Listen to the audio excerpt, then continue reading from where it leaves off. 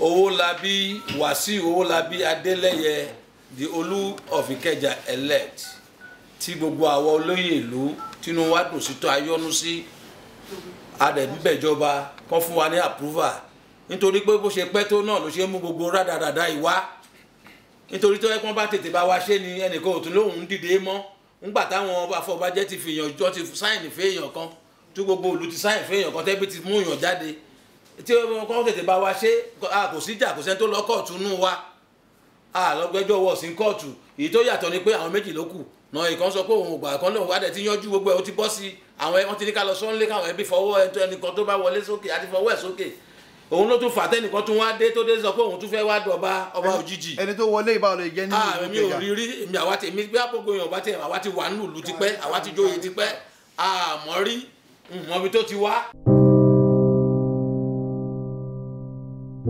bí ọ̀rọ̀ ọ̀hún ṣe ń ká àwọn èèyàn ìlú Ìkẹjà lára nìyẹn o ní báyìí pẹ̀lú ẹ̀bẹ̀ ni wọ́n rawọ́ sí gómìnà ìpínlẹ̀ Èkó Babájídé Olúṣọlá Sanwó-Olú àti àwọn èèyàn tí ọ̀rọ̀ kàn láti ṣíjú àánú wo mọ̀lẹ́bí tí oyè kàn yìí ìyẹn Ọṣọja ti ìlú Ìkẹjà kí Wàsíù Adélẹ́yẹ lè bọ́ sí orí àpèrè àwọn baba ńlá rẹ̀. Báwo gan ni ọ̀rọ̀ ti débi tí ó dé yìí? Àlàyé rèé lẹ́nu Owolabi Adeleye.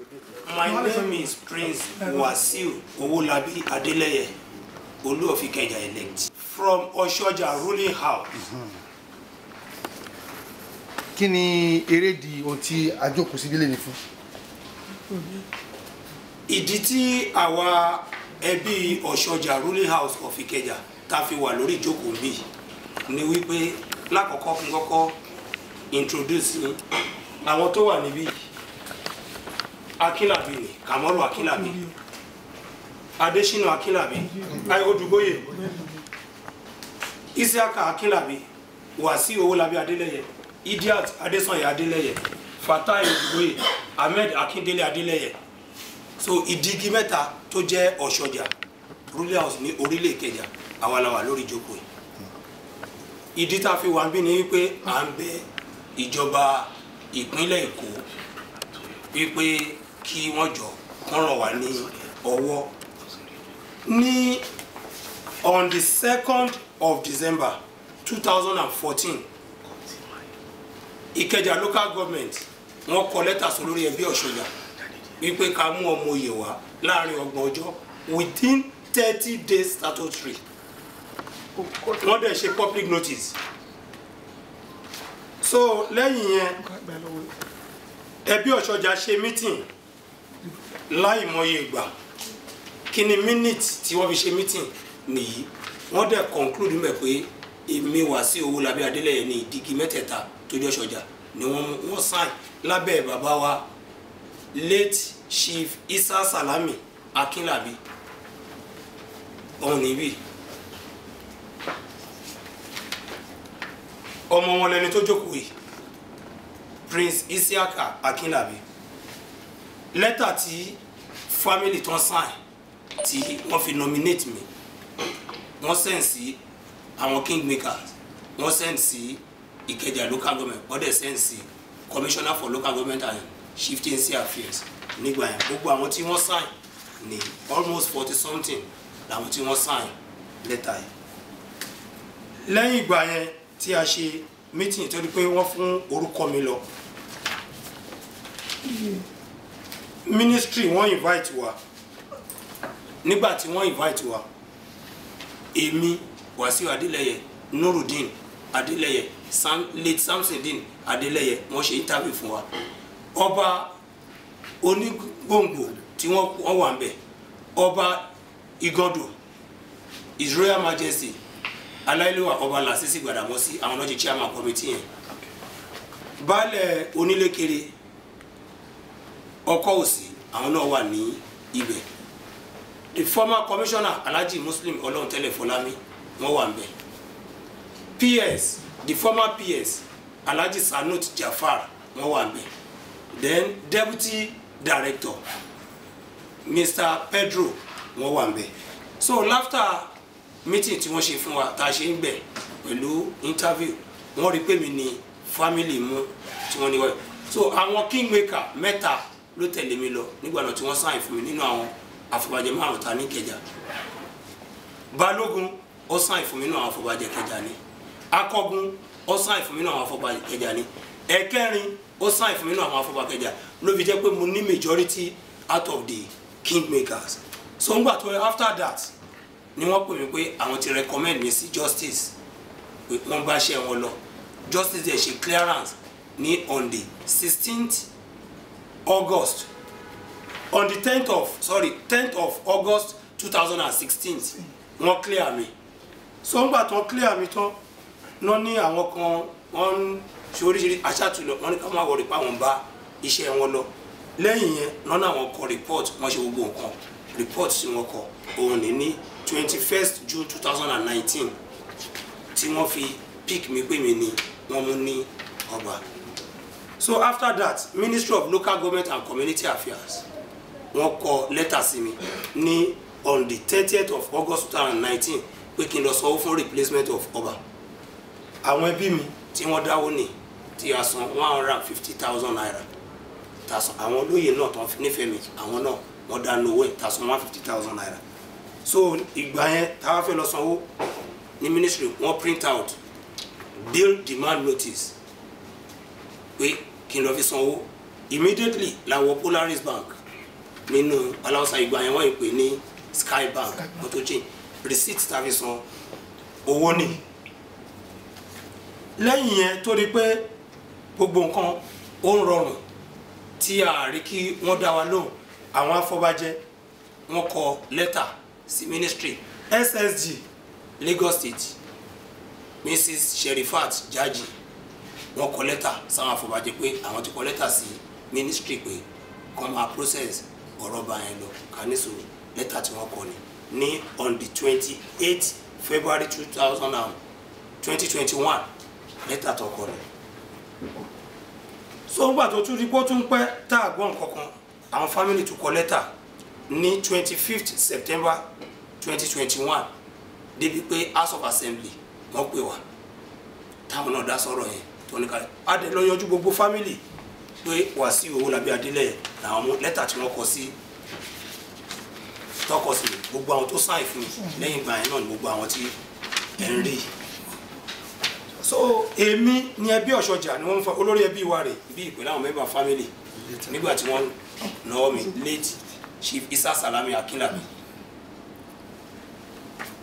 àwọn náà ní bí báyìí àyájọ́ mi tàjú mi àwọn member family tún ní nígbà tá a lọ assembly tàdé torí pé wọ́n pick mi. Lẹ́yìn gbogbo àyẹ̀tá yìí ń retí kíjọba ṣe àwọn ìdílé ìyá Adérúlé house lábẹ́ olórí ẹbí wọn Chief Rafiu Afáriogun àwọn náà tó kọ lẹ́tà síjọba pé kànjọ kan mú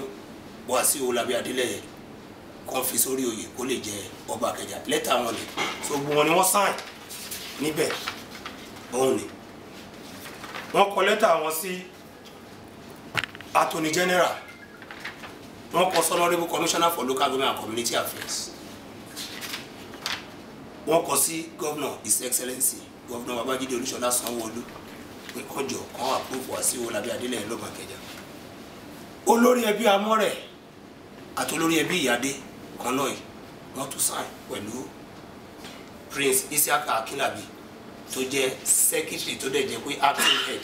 ní family àwọn náà wọ́n tún mẹ́tẹ̀ẹ̀ta wọ́n jọ sign tí wọ́n kọ ìwé pé Wàsíù Owólabí Adélẹ́yẹ ni wọ́n mú lọ́ba Ìkẹjà. Èmi ò kì í ṣe PDP o. I am full member of APC in Lagos State, particularly in Ikẹja, where I was born and brought up. I am a male descendant of Ọṣọja, ruling house of Ikẹja. Mo ń bẹ̀ bàbá wa Aṣíwájú Bọ́lá Ahmed Tinubu kán fàsìkò yìí kán ràn mí lọ́wọ́ kán bá mi bá Governor Babájídé Olúṣọlá Sanwó-Olú sọ̀rọ̀ kán jẹ́ kí ọba Ìkẹjà tètè jẹ jíjẹ. This is the capital of Lagos State. Mo ń bẹ̀ Chief of Staff àti Commissioner Wálé Ahmed kán jọ kán panupọ̀ pẹ̀lú Chairman Ikẹja Local Government. Èmi ní gbogbo àwọn ẹbí falẹ̀ o. Èmi làwọn afọbajẹ sign fún wọn. Due process ni à ń follow. A ṣe jàgídíjàgan ẹ ràn wá lọ́wọ́ o àwa náà ṣe dáadáa síjọba o nǹkan tẹ́bí wa ń béèrè fún láti yẹ bí ọdún ní ọba Ìkẹjà tó rẹ̀ pa wá ló tọ́ sí kì í ṣe pa lọ́jà àbá àwọn wá wàhálà pẹ̀lẹ́ nìkan kò sí irú ẹ̀ náà wá o ẹ ṣé mo dúpẹ́ púpọ̀. ìbéèrè tí tèmíta ǹjẹ́ ẹbí kan tiẹ̀ wà tí ẹgbẹ́ ń ṣe fanfa lórí ọ̀rọ̀ oyè yìí. àwa ò bá ẹbí kankan ṣe fanfa Ọṣọja ruling house níjọba kọ lẹ́tà sí tọ́ṣọjà dẹ̀ ti nominate mi wọ́n ti clear mi níjọba fi ní kí n lọ san owó fún replacement of ọba copy receipt yẹn ni mo fi wọ̀nyí bílẹ̀ kan a ṣe fanfa pẹ̀lú anybody òun ni awẹ ayan kankan. ẹ sọ kábíyèsí ẹni tí bí ọ̀sẹ̀ méjì sẹ́yìn ìròyìn náà gúnlẹ̀ afẹ́fẹ́ ẹni wọ́n ti jẹ́ ọba Ìkẹjà ìjọba Ìkẹjà ẹni tí wọ́n fi jẹ yẹn ìbúlẹ̀ ni yẹn ti wá ta ni sọmọ ẹbí yín ni ta lẹni náà sà. point of correction sir àkọ́kọ́ kì í ṣọmọ ẹbí wa kò wá láti Ìkẹjà rárá ní ìwádìí tí a ṣe ó jẹ́ ká mọ̀ pé ọmọ Ọ̀ṣun state ni ó wá láti ìlú Ìjàgbẹ́ ibẹ̀ ló ti wá kì í ṣe mẹ́mbà Ìyáde kì í ṣe mẹ́mbà Ọ̀ṣọjà kì í ṣe mẹ́mbà Amọ̀rẹ̀ gbogbo wa amúra wa kọ́pì lẹ́tà táwọn olórí ẹbí kọ̀ọ̀kan tí wọ́n sign òun ni mo ti fi hàn ìbílẹ̀ kan yẹn wọn ò dẹ̀ fi jẹ́ òun ló wá fi rẹ̀ jẹ́ tó kó àwọn tọ́ọ̀gì wọ àárín ìlú ìjọba dẹ̀ ti wá wọ́n ti wá mú lọ táwọn ọlọ́pàá wá tó handcuffs sí lọ́wọ́ òun àtàwọn ẹ̀mẹ̀wá ẹ̀ tọ́jọ́ ṣe illegal something tí wọ́n ṣe kò sẹ́ni tó fi jẹ́ ní Ìkẹjà o ó wá bí bàtà jẹ́lẹ̀ wọ ìlú ni o kò sẹ́ni tó fi jẹ́ nínú wa o Ìyáde ò fi jọba o Ọ̀ṣọjà ò fi jọba Amọ̀rẹ̀ ò dẹ̀ fi jọba torí pé kò ń ṣe ibi kankan nù ẹbí mẹ́tẹ̀ẹ̀ta. fún àkọsílẹ̀ sà ǹjẹ́ wọ́n ti ń jọba tẹ́lẹ̀ nílùú Ìkẹjà ṣáájú àsìkò yìí. wọ́n ti ń jẹ ọba tipẹ́ ọba tó kọ́ jẹ ní Ìkẹjà 1957 ni wọ́n jẹ late His Royal Majesty ọba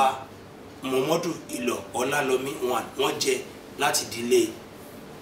Ìyáde ruling house wọ́n dẹ̀ wàjà ní 1997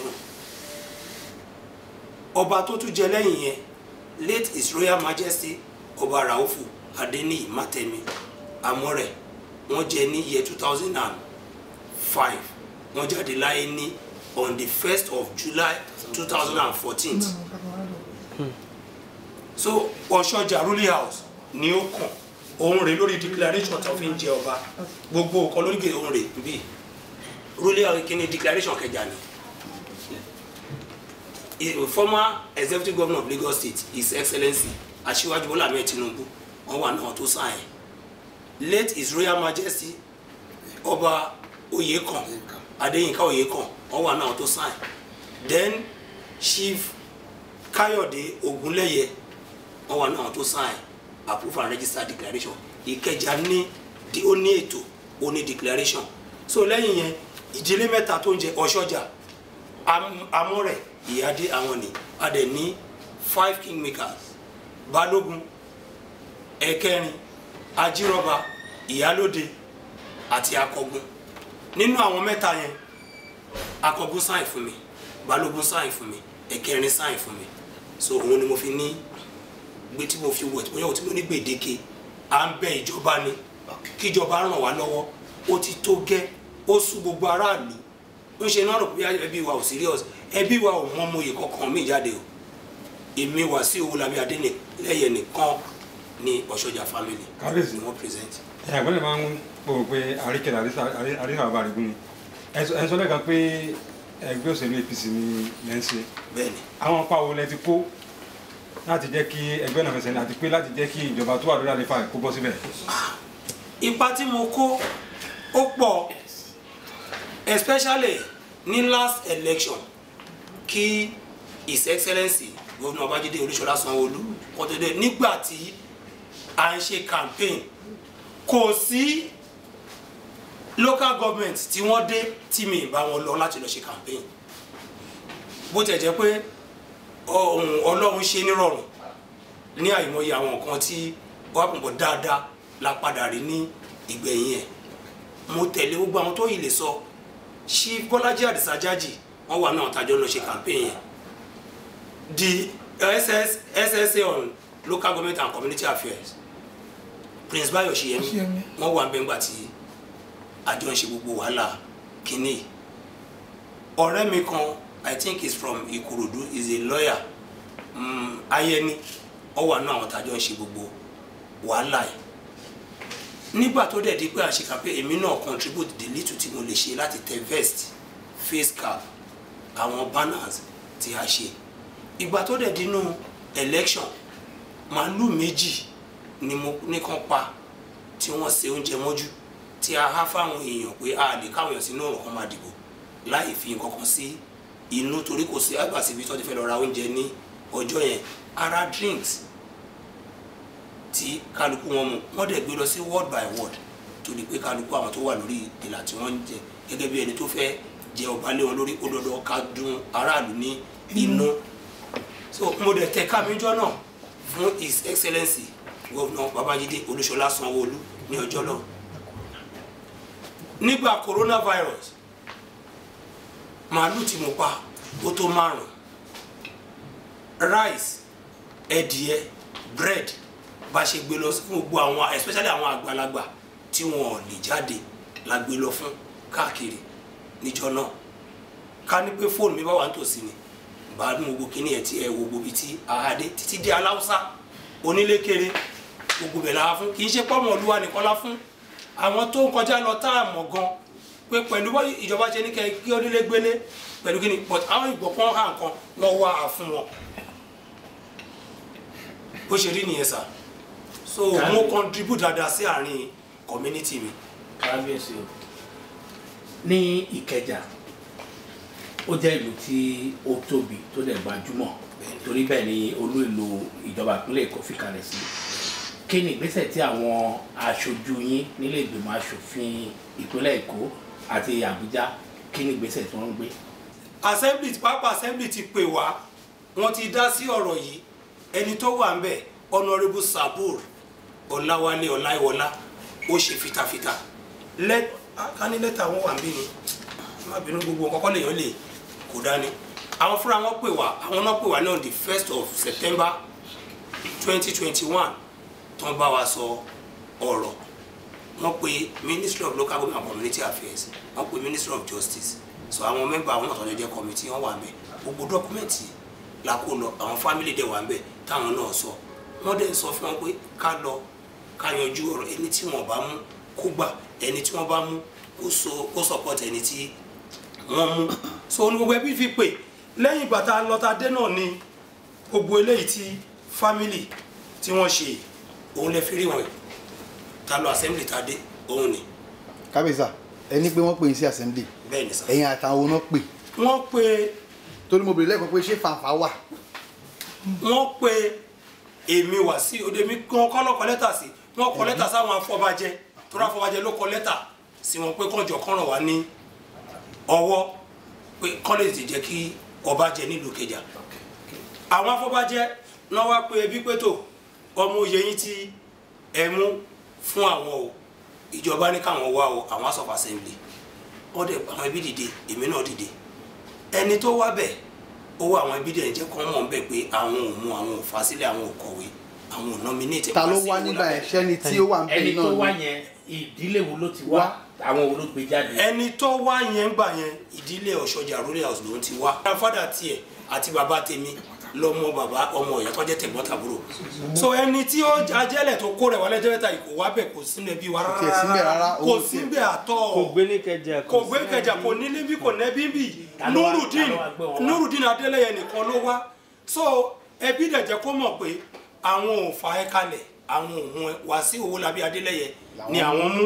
pàápàá gbèdéke tí ìjọba fún wa pé ká fi mọ́ mo yé lẹ̀ ó ti kọjá láti January 2015 ló ti kọjá torí December 2nd 2014 lọ fún ìwé wá pé ká lọ mọ́ mo yé wá òun ní mo yé ń adílẹ̀ tó wá jáde ńgbà yẹn sà. Yes sir. Position wo ló ń wà lẹ́ni báyìí? Nígbà tíjọba ti sọ pé wọn ò mú tó ti kọ lẹ́tà sẹ́mi kí n lọ san owó ó ti jókòó ara ẹ̀ òun ti sinmi tó wá dìde báyìí kéle tó pé eléyìí tó dìde ò ṣe bí wa rárá. kábíyèsí ẹ má bínú ẹjọ́ torí Ọlọ́run jẹ́ ti ṣe wádìí láti mọ ipasẹ̀ ẹni tí ẹni ẹ tọ̀ wọnú Ìkẹjà wá ẹni tó jẹ́ àjèjì. ìjọba ni mo rò pé ó yẹ kí wọ́n ṣe ìyẹn but ìtẹ́mi ní kí lọ́ọ̀yà mi ṣe ni wípé wọ́n kọ lẹ́tà sí gọ́vnọ̀ Lagos State lọ ṣe undertaking ṣó ti yé ń sìn. so nǹkan tá a gbọ́ ni pé ní báyìí pé ìjọba ti gbé ẹlòmíì lára yẹn ọmọ Ọṣọjà náà. ìjọba ò kọ lẹ́tà sẹ́nì kankan wọn ò gbé ẹnì kankan jáde torí pé lábẹ́ òfin kò sí nǹkan tí òfin kò bọ̀wọ̀ fẹ́ nìkan àfẹnitẹ́ yóò bá bọ̀wọ̀ fún òfin níbi tó kọ sí wa ni wípé ká mú orúkọ ọmọ oyè wá within 30 days wọ́n dẹ̀ kọ lẹ́tà yìí ní on the 2nd December 2014 ìgbà tó di December 16th 2014 family morúkọ mi lọ fún wọn so àwọn afọbajẹ 7 days péré ni wọ́n ní láti ṣiṣẹ́ tiwọn gẹ́gẹ́ bí òfin gbogbo nomination yìí ó ti lapse torí pé a ti follow due process ó ti lapse láti January 2015 so ìjọba ò kọ lẹ́tà sí ẹnì kankan. a gbọ́ pé ẹyẹ Ọṣọjà family ẹdún fa ọmọ oyè míì sílẹ̀ lọ́sẹ̀ tó kọjá báwo nìyẹn ṣe jẹ́. èmi ò mọ̀ ń pa ẹni tí wọ́n fà sílẹ̀ o àwọn bí mi nì ẹ̀yẹ bí ṣe gbọ́ kó fa ọmọ oyè kan sílẹ̀ abẹ́yìn lè fa ọmọ oyè míì sílẹ̀ ẹ̀yẹ bí ta lẹni tẹ́ support ta lẹni tẹ́ orúkọ ẹni tẹ́ fa.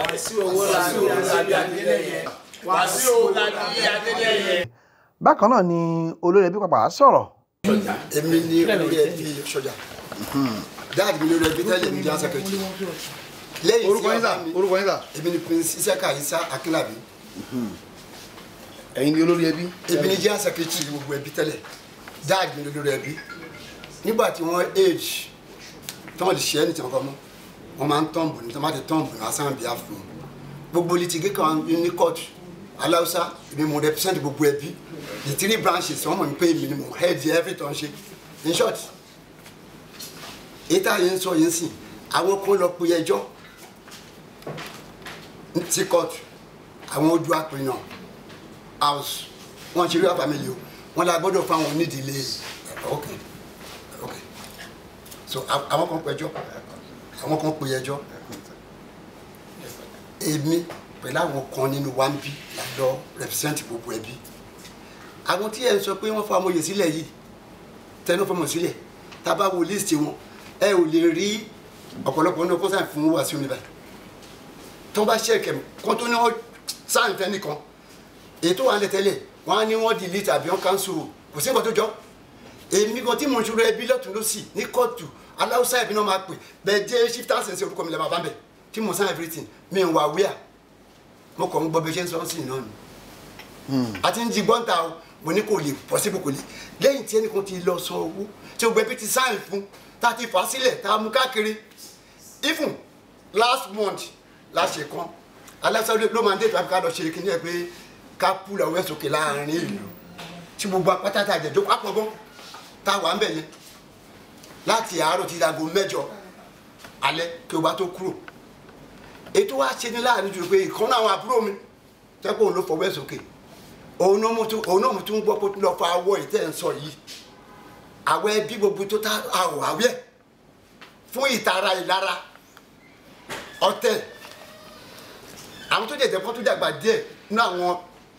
ẹbí wọn ò rí nǹkan tó lè ṣe sí ọ̀tẹ̀ yẹn ló wà lára wọn wọ́n dẹ̀ ń bẹ̀rù Owólabí yẹn kábíyèsí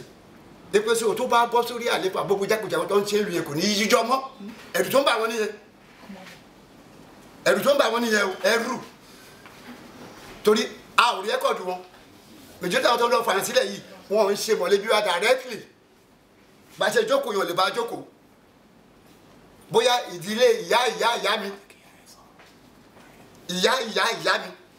bíi the fourth root wọn wá káwọn yútu kéékèèké kọjọ tọ́ lè bá wa lọ sí kọ́ tọ́ lè bá wa lọ sáráwúsá tọ́ bá náà sáyẹn tó ìwé tọ́ bá sáyẹn kan fún ọ ẹni tó nominate kan àbí ìgbà tá a máa ṣe nomination àbò process to take after the domination wọ́n máa groom a máa screen tẹ́bí bá tilẹ̀ pass olúwa ẹ̀ tó ti wà okay à send yẹ sí àwọn afọbajẹ àwọn náà à pass ẹ̀ wọ́n á send sí local government. so lédè kan mò ń pa ẹ̀. ò mú kọ́kọ́ pẹ̀. ìyá wa ọ̀rọ̀ máa dọ́dọ̀ yín báyìí. èmi ni princess Sidiatu Adeleye. báwo lè ṣe jẹ́ nínú ẹbí. èmi ni àkọ́bí ọmọ obìnrin èmi lẹ̀gbọ́n fóun ọmọ bàbá kan náà lájọ jẹ́. ní ọ̀rọ̀ ti èmi àti ní ìmọ̀ràn kan tèmi kò sẹ́nì kankan tí èmi tún fọwọ́ sí lẹ́yìn Wàsíù Owólabí Adélẹ́yẹ kó jẹ ọba Ìkẹjà yìí a dẹ̀ ń rọ ìjọba à ń bẹ̀ wọ́n ni kán jọ kán bá wa fi yèdè nú bàbá wa Bọ́lá Ahmed Tinubu kán ṣàánú wa Wàsíù ti ṣe wàhálà ó ti náwó ó ti san gbogbo owó tó yẹ kán san lórí oyè kán fún lápòvà kán jẹ́ kó jọba yìí láyọ̀ àtàlàfíà tíjọba bá wa tò wọ́n ṣe ń tò torí àwọn kan ti gbọ́wọ́ òṣèlú wọ́n fẹ́ fòṣèlú bàjẹ́ wọ́n fẹ́ fòṣèlú wọ́n fẹ́ fọwọ́ lágbá wa lójú àwa lọmọ ọkùnrin nínú ẹbí wọ́n ti mọ̀ páwa l'Adélẹ́yẹ àwa ni gbogbo ayé mọ̀ àwa dẹ̀nà ní ká lọ jọba ẹni tó fẹ́ wá jọba má jẹ́ kó dùn mí ni mi ò dẹ̀ mọ̀ bí má jẹ́ kó dùn mí látẹ̀ aké tó fi máa wọnú ọ̀sàlẹ̀ Àwórì nínú ọ̀rọ̀ Àwórì kí gbogbo àwọn ọba Àwórì kán gbárùkù tiwa kán ṣàánú wa kán dìde sí wa gbogbo ọba àtọlọ́ta o àtọnísọlọ o gbogbo ibi tí ilẹ̀ Àwórì bá dé kán dìde ìrànlọ́wọ́ kán má jẹ́ kójú ti ọmọ Àwórì kán gbé Wàsíù Owólabí Adélẹ́yẹ kán gbé sórí àléfà gẹ́gẹ́ bí ọba Ìkẹjà ìmọ̀ràn tèmi nìyẹn mo dẹ̀ ń rọ̀ wọ́n mú bẹ gọ́fúnà wa Sanwó-Olú kán ṣàánú wa kán bá wa gbé débẹ̀ chief of staff kán bá wa sáyìn ìwé ẹ̀ kán bá wa múlé Wàsíù Owólabí Adélẹ́yẹ kán gbélé lọ́wọ́ ẹnì kejì yẹn òṣèlú náà fẹ́ tì bọ̀ Wàsíù kì í ṣọmọ PDP o èmi tí mo jókòó yìí Àgbàdo ni mò ń gbé o Ìkẹjà ni mo ti ń vóòtì o gbogbo ilé wa APC ní tí wọ́n pẹ́ mo ṣe tí màá mú kíní APC membership card mi mò ń mú kiri títì ní APC ní ní tọkàntọkàn. wọ́n fún wa ní nǹkan wọ́n pín mọ́tò wọ́n máa fún wa nílẹ̀ ọ̀tún wọ́n máa fún wọn lóṣù wọ́n ní ẹ̀ṣẹ̀ bọ́ba lẹ́yìn dúró lé lórí ọba náà kàn jọ torí Ọlọ́run kan gbélé wa lọ́wọ́ láìpẹ́ láì jìnnà kàn ṣàánú wa wọ́n fún wa lọ́ba Wàsíù Owólabí Adélẹ́yẹ òun la fẹ́ gẹ́gẹ́ bí ọba Ìkẹjà òun ló lè ṣe é. lára àwọn olóyè ìlú Ìkẹjà náà kò ṣàì fi òránṣẹ́ sí ìjọba. orúkọ mi ni Chief Jamiu Alade ẹ̀kẹrin akérògùn ìlú Ìkẹjà èmi ti jẹ oyè láti ọba àkọ́kọ́ ló fi mí joyè láti 1995 so gbogbo tó ń ṣẹlẹ̀ níkẹjà yìí gbogbo rògbòdìyàn tó ń lọ yìí kò tẹ́ wa lọ́rùn wọ́n ti pè wá sí assembly mo wà nú àwọn tí wọ́n béèrè ọ̀rọ̀ lọ́wọ́ ẹ̀ tá a dẹ̀ sọ̀rọ̀ wípé ńgbà tán ti ṣe gbogbo ètò tíjọba tán ti fún wa ní clearance tán dẹ̀ ti ní kí ọmọ oyè tá a fà sílẹ̀ tí gbogbo ìlú fọwọ́ sí tán ti ní kó orúkọ ọmọ oyè náà Owólabí Wàsíù Owólabí Adélẹ́yẹ the Olú of Ìkẹjà elect tí gbogbo àwọn olóyè ìlú tínú wa dùn sí tó ayọ́nú sí adẹ̀bíbẹ̀jọba kan fún wa ní approval nítorí pé bó ṣe pẹ́ tó náà ló ṣe mú gbogbo rádaràdà ìwá nítorí tó yẹ kí wọ́n bá tètè bá wa ṣe ni ẹnìkan ò tún lóhùn dìde mọ́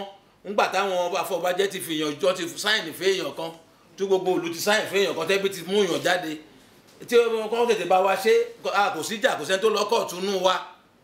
lọ́gbẹ́jọ́ wọ̀ sí kóòtù èyí tó yàtọ̀ ni pé àwọn méjì ló kù náà ìkan sọ pé òun ò gbà kan lóun wá dẹ̀ ti yanjú gbogbo ẹ̀ ó ti bọ́ sí àwọn ẹ̀ wọ́n ti ní ká lọ sọ́nlé káwọn ẹbí fọwọ́ ẹnìkan tó bá wọlé sókè àti fọwọ́ ẹ̀ sókè òun ló tún fà tẹ́nìkan tún wá dé tó dé sọ pé òun tún fẹ́ wá dọ̀ba ọba òjijì. ẹni tó wọlé ìbáwọ̀ lè jẹ́ nínú ìlú Ìkẹjà. mi ò rí èmi àwa ti èmi bí àpògò yàn bá tẹ àwa ti wà nínú ìlú tipẹ́ àwa ti jóye tipẹ́ àmọ́ rí mọ́bi tó ti wá a kàn ń gbọ́ pé ó ń bọ̀ wá ní kí ló dé ṣé wọ́n ṣe ń jọba nìhun gbogbo adẹ̀dìde adẹ̀dúpẹ́ fọlọ́run adúpẹ́ fújọba pé wọ́n bá wa dìde mọ́ wípé ọba àjọ kan ó ti yàgò fún wa kí là á tún ṣe nítorí ẹ̀dẹ̀ kò ní pé kán fún wa lọ́ba gidi tó jẹ́ pé àwọn náà kú yàn án bẹ̀ àwọn náà kọ̀wé fún àtúntún gbọ́n tún ní kan tún dìde wọ́n tún ní kan wọ́n tún ṣe ẹ́sàìsì ó tún dìde kò yé wa o ńgbà tí èèyàn bá ti ń pẹ́ lórí mi èsìkéṣe ó máa kún ni o kí gọ́vnà kó jọ kó ràn wá lọ́wọ́ o àwa àgbààgbà ẹgbẹ́ àwa táwa dúró fún APC rẹ o so àdẹ̀ nígbà kí nǹkan burúkú ṣẹlẹ̀ nílùú nítorí pé bó ṣe bọ́rọ̀ ṣe ń lọ yìí sìn ó ti fẹ́ di aṣọ atayọ̀yàn ẹni tí àti ẹ̀mọ́ tún jáde kán bá wa tètè fún wa lọ́ba ẹ̀yà àpúrúfà nìkan la fẹ́ àwọn ò lè gbọ́gbá lọ́pẹ̀ bí ńgbà tá a bá gbà àpúrúfà a lè dádé fọ́ba nígbà tí gómìnà bá bá fọwọ́ sí àwọn òǹṣerú ẹ̀ that is the reason that a ṣe follow the process kọjọ kọ ṣàánú wa olóyè àgbà lèmi jẹ́ nílùú yìí o kọ́ má jẹ́ kójú tì wá kọ́ dúró tì wá kọ́ fún wa lápúrúfà bó tilẹ̀ ti ọ̀la sọ́tún láì kọ́ fún wa lápúrúfà kọ́ jẹ́ kí agbádé káàkọ́ bá wà ń lu ìkípìsì wà Ìkẹjà gbogbo ẹ ti di rédèrèdè ńgbà tí ò bá sọ́ba ń bẹ̀ ẹ ṣàánú wa ẹ̀yin ìjọba o. kò ní jù báyìí lọ Adéròmú Kazeem ló ń jábọ̀ ròyìn ọmọọba ní Sàárẹ̀ Olú ẹ kú kalẹ̀.